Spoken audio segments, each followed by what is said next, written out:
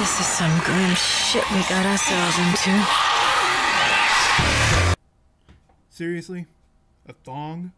Is that necessary?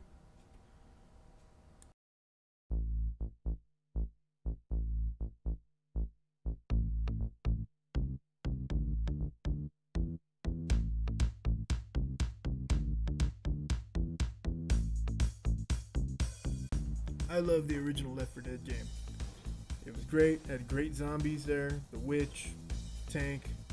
Second one came out, updated graphics, new zombies, but there's one that really bothers me. The Spitter. It's not a terrible zombie to play as. It has range like the Smoker. You can attack from far away. It continuously attacks, unlike the Smoker. Like the acid, it keeps causing damage the whole time. But the appearance of it is just way too grotesque. And I don't mean grotesque in a zombie, like Night of the Living Dead, flesh-eating way. I mean grotesque as in white trash, Walmart garbage. Like, this is the reason why I shop at Target. Like, why did they design her like this? Was it really necessary to have nipples showing? Was it necessary to give her a whale tail? Why did they do that?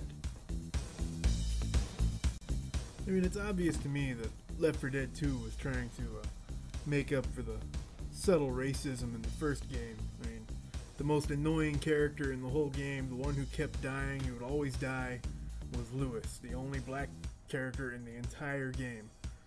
So, in Left 4 Dead 2, they create two black characters to go with two white characters, and then they have the Spitter, that is basically the epitome of everything wrong with the white race.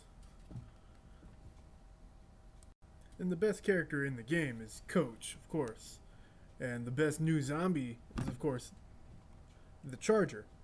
But I think they just went too far with everything else, all the little subtleties and political statements. They should have just gone a completely different direction with the Spitter. Should have made it more like the Boomer. I mean, the Boomer's fun to play as, but this is just not.